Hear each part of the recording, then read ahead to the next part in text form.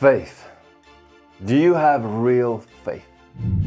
Do you know what faith really is?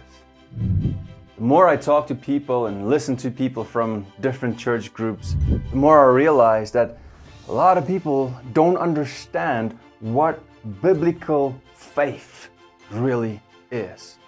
And no, faith is not just believing that God is real, that He exists, because the demons also believe it. James 2 verse 19 says, "You believe that God is one. You do well. Even the demons believe and shudder." So how do you know that your faith is real? That you will be saved? That you will go to heaven? This question is so important, and you need to ask yourself, is my faith real? You need to be sure, because your salvation depends on it. And this is what we're going to talk about in this video. What is true biblical faith in God? Let's not waste any more time. Let's jump right into the video.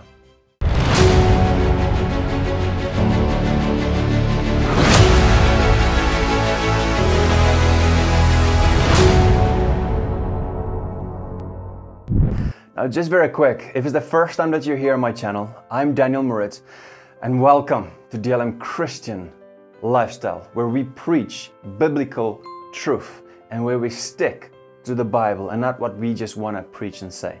If you haven't subscribed yet, then please consider it, and also click that notification bell so you won't miss any of our future videos. Now, to understand biblical faith, there are 4 things that you need to know. Let's start with the first one. There are 2 aspects of faith. Believing in the facts, in the truth of the Bible, is not the only aspect. You also have to trust in it. Believing in it intellectually, understanding, okay, it is true, Jesus did really exist, all the facts in here, true. That's one aspect. But then you also have to trust in it for salvation and for sanctification. It's like a chair. If you stand and you watch a chair, you know it exists and it's made to hold you if you sit on it. So you can either stand next to it and describe it, or you can trust it and go sit on it. You see, your action by going and sitting on the chair shows that you not only believe that it exists, that it is real, but that you trust in it. And just like that, your actions, your deeds will prove that your faith is real. True faith, biblical faith in God, is trust in God. Saved only by faith.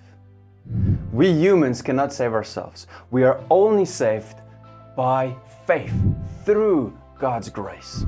Ephesians 2 verse 8 says, "For by grace you have been saved through faith. And this is not your own doing.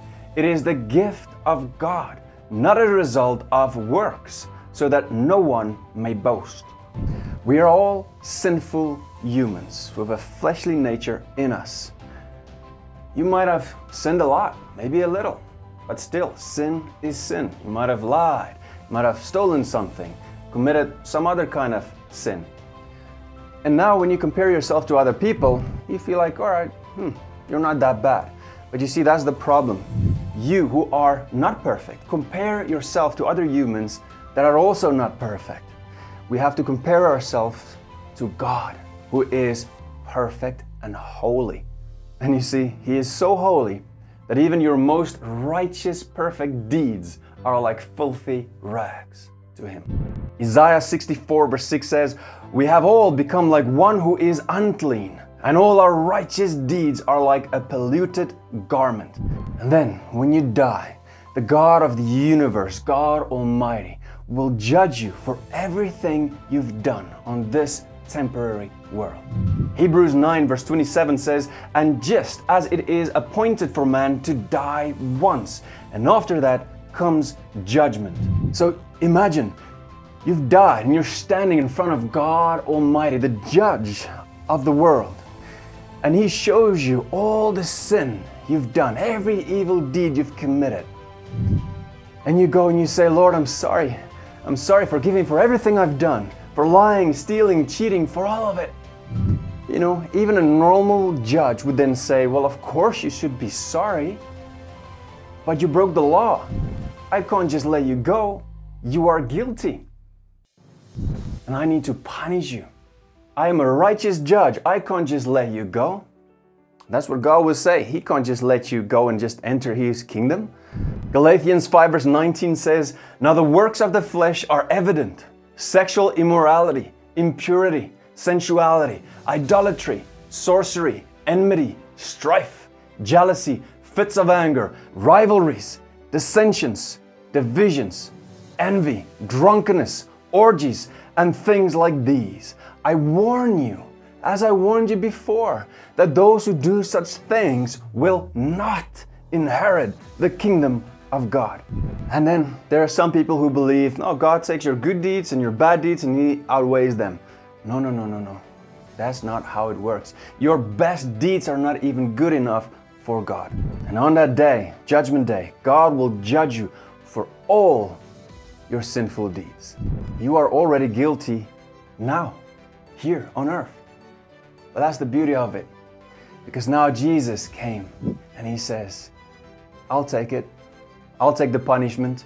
All the sin that He's committed, that punishment that you should give Him, Father, I'll take it on myself and I will die in His place. And then the judge accepts it. God the Father accepts it because that's why He sent His Son in the first place. And then He declares you as free if you accept it. You see, that's the gospel. It took one man to bring sin into the world, Adam. And God is righteous, so He required one man to nullify it, to repair it, to repair His relationship with humankind. Romans 5 verse 12 says, therefore, just as sin came into the world through one man, and death through sin, and so death spread to all men because all sinned. And verse 18 says, therefore, as one trespass led to condemnation for all men, so one act of righteousness leads to justification and life for all men. For as by the one man's disobedience, the many were made sinners, so by the one man's obedience, the many will be made righteous. Now the law came in to increase the trespass, but where sin increased, grace abounded all the more. Now listen carefully. So that, as sin reigned in death, grace also might reign through righteousness, leading to eternal life through Jesus Christ our Lord. You know, this is so beautiful because God declares you as righteous the moment you repent, you believe, and trust in Jesus Christ as your Lord and Savior while you're here on this temporary world. And if you don't do it while you're here, it'll be too late and you won't be saved. And don't get confused here because there's only one way that you can be saved, and that's through Jesus Christ. Jesus says in John 14 verse 6, I am the way and the truth and the life. No one comes to the Father except through me. And Acts 4 verse 12 says, and there is salvation in no one else, for there is no other name under heaven given among men by which we must be saved. You see, God gives you time and free choice while you're here on earth to either choose Him and the light or to choose this sinful temporary world and all its pleasures, the darkness. So if you believe and trust in Jesus Christ as your Lord and Savior, and if you turn away, you repent from your sinful lifestyle and you turn to Christ and live for Him, then you will be saved. That is true faith. And when you do it with all your heart and soul, everything that you are, when you cling to Jesus Christ, you live for Him, He will also change you. He will give you His Spirit. You will be a new creation. And the Holy Spirit will seal you until the day of redemption. Ephesians 1 verse 13 to 14 says, in Him you also, when you heard the word of truth, the gospel of your salvation, and believed in Him, were sealed with the promised Holy Spirit, who is the guarantee of our inheritance until we acquire possession of it, to the praise of His glory. So now, with the Holy Spirit in you, you are not the same anymore. You are a new creation. Your spiritual eyes have been opened up. You have been spiritually reborn. 2 Corinthians 5 verse 17 says, "Therefore, if anyone is in Christ, he is a new creation. The old has passed away. Behold, the new has come." And so now, with your new spiritual nature, with the Holy Spirit in you, you can communicate and talk to God directly, because God is Spirit, according to John 4 verse 24. And not only that, you are also now not just a new creation, but a child of God. He is your Father. John 1 verse 12 says, "But to all who did receive Him, who believed in His name, He gave the right to become children of God." This is what it means to have true faith in God, because there is a change in you. There's no way that you can be the same anymore once you had a real encounter with the God of the universe, because He changed you and He sent His Spirit in you. And that's why you don't want to live in sin anymore. Now your whole desire is to live according to God's Word and to please Him. Galatians 5 verse 24 says, "And those who belong to Christ Jesus have crucified the flesh with its passions and desires. If we live by the Spirit, let us also keep in step with the Spirit." So now, you have the Holy Spirit in you. And if you have the Holy Spirit in you, you will automatically produce the fruit of the Holy Spirit, meaning good deeds. And that brings us to the next point. Faith without works is fake. You can't trick God. He knows what real faith is. You know, today we have so many fake things in the world. We have fake clothes, fake jewelry, and even these days a lot of fake news. We have fake hair, fake electronics, and even fake social media profiles. But you know, when it comes to God, you can't fake it until you make it. No one can trick God. He sees right through you. James 2 verse 14 says, "What good is it, my brothers, if someone says he has faith but does not have works? Can that faith save him? If a brother or sister is poorly clothed and lacking in daily food, and one of you says to them, 'Go in peace, be warmed and filled,' without giving them the things needed for the body, what good is that? So also faith by itself, if it does not have works, is dead." Meaning faith without works is fake. Now some people think here that James is saying the opposite of Paul, but he's not. Paul says in Romans 3 verse 28, "For we hold that one is justified by faith, apart from works of the law." And Paul is right, and James is also right. You see, James is not disagreeing with Paul. James is explaining what true faith really is. And he's saying that if you have real faith, it will automatically show in your deeds. Meaning your fruit, your deeds will show that your faith is real.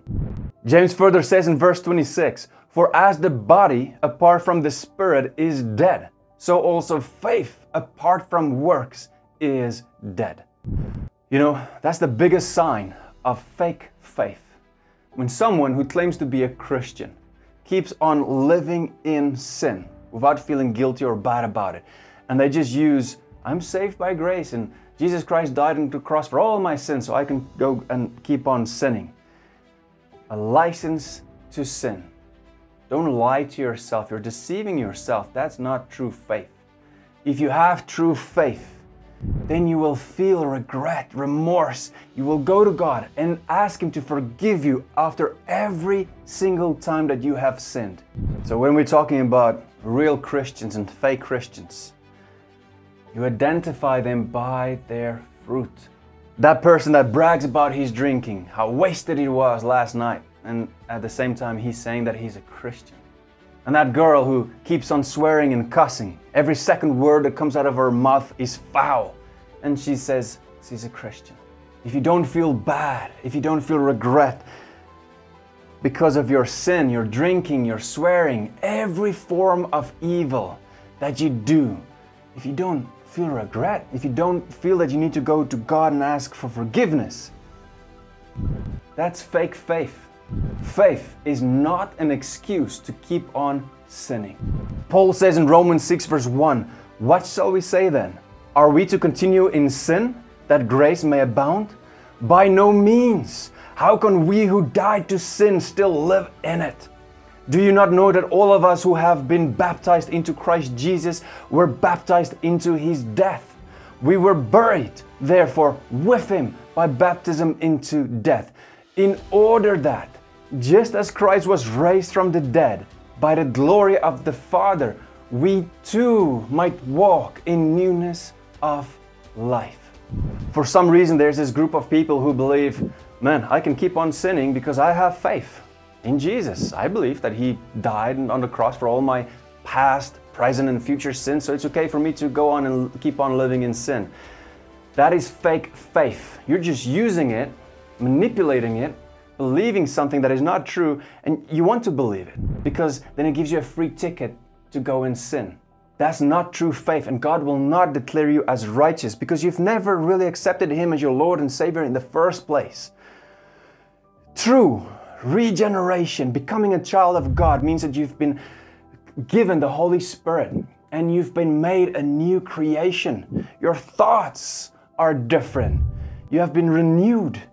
You have the Holy Spirit in you that now leads you forward and that shows you the truth of life itself. That there's no way that you can be the same who you were yesterday, doing the same sinful things over and over and over. No, you turned away from it to God. 180-degree turn. And now you follow Jesus Christ. And your aim now is to live holy and to become more like Jesus. If you want to use your fake faith as a license to sin, it's evil. James 4 verse 7 says, "Submit yourselves therefore to God. Resist the devil and he will flee from you. Draw near to God and He will draw near to you. Cleanse your hands, you sinners, and purify your hearts, you double-minded. Be wretched and mourn and weep. Let your laughter be turned to mourning and your joy to gloom. Humble yourselves before the Lord, and He will exalt you." Please hear me today. This is so important to understand because there's a watered-down gospel being preached in many churches today. If you have real faith, you love God, you serve Him with your whole heart, soul, and mind, with everything that you are, and you don't want to live in sin anymore. It is impossible to keep on living in sin without even worrying about it, caring about it. God is not mocked. Hebrews 10 verse 26 says, "For if we go on sinning deliberately after receiving the knowledge of the truth, there no longer remains a sacrifice for sins." Now, I've said it in many of my other sermons, but I'll say it again. There's a difference between keeping on living in sin without caring about it and then sinning at times because you're not perfect and you still struggle with sin. There's a big difference between those two. Even when you try your best, you might fall at times because we are not perfect yet. We will only be one day when we are with God. Galatians 5 verse 16 says, "But I say, walk by the Spirit, and you will not gratify the desires of the flesh, for these are opposed to each other, to keep you from doing the things you want to do. But if you are led by the Spirit, you are not under the law." You see, the key to overcoming sin now as a new Christian is to understand the new spiritual nature in you. How to let the Holy Spirit guide you in your emotions, your thoughts, in all your deeds, and everything that you do. You should now walk with the Spirit, in the Spirit, every day. Your faith will be tested. When you become a Christian, it doesn't automatically mean that life will just be easy. Life will still be tough, but now you have a whole road of sanctification where you grow spiritually. And you need to know that your faith will be tested. And you can prove that your faith is real by how you handle difficult situations. James 1 verse 2 says, "Count it all joy, my brothers, when you meet trials of various kinds. For you know that the testing of your faith produces steadfastness. And let steadfastness have its full effect, that you may be perfect and complete, lacking in nothing." You see, your faith can also grow stronger. Remember, Jesus talked about those of little faith. And Paul talks about babes in Christ. So faith is not just about being declared righteous, and that's fine. No, now your life actually starts. Now it's about sanctification, about walking with God and letting Him lead you so that you will live in God's will and accomplish His purpose for your life. And you will be tested. 1 Peter 1 verse 3 says, "Blessed be the God and Father of our Lord Jesus Christ. According to His great mercy, He has caused us to be born again to a living hope through the resurrection of Jesus Christ from the dead, to an inheritance that is imperishable, undefiled and unfading, kept in heaven for you, who by God's power are being guarded through faith for a salvation ready to be revealed in the last time." Now listen to this. "In this you rejoice, though now for a little while, if necessary, you have been grieved by various trials, so that the tested genuineness of your faith, more precious than gold that perishes, though it is tested by fire, may be found to result in praise and glory and honor at the revelation of Jesus Christ." Will your faith still stand? Will you still follow Jesus Christ even through difficult times? Most of us had a hard time during COVID. Is your faith still strong? It's easy to worship and to follow God if everything is going well. But will your faith stand if you lose your job or if you lose a loved one? This is when your faith is really tested on this temporary world. But if your faith stands, then you will receive your reward. Then you will be with Jesus Christ for all eternity. Your reward is the salvation of your soul. Verse 8 says, "Though you have not seen Him, you love Him. Though you do not see Him now, you believe in Him and rejoice with joy that is inexpressible and filled with glory, obtaining the outcome of your faith, the salvation of your souls." Listen to me very carefully now, because this is so important. Faith, real faith, is not a jump into the dark, like many people say. It is not a jump into the unknown. It is repenting, believing, and trusting in Jesus Christ as your Lord and Savior. With all that you are, your heart, your mind, and your soul, everything that you are, you follow Jesus Christ and you love Him.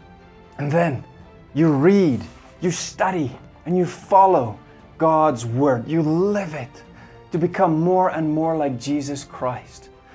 Do you have real faith? Do you have assurance of salvation?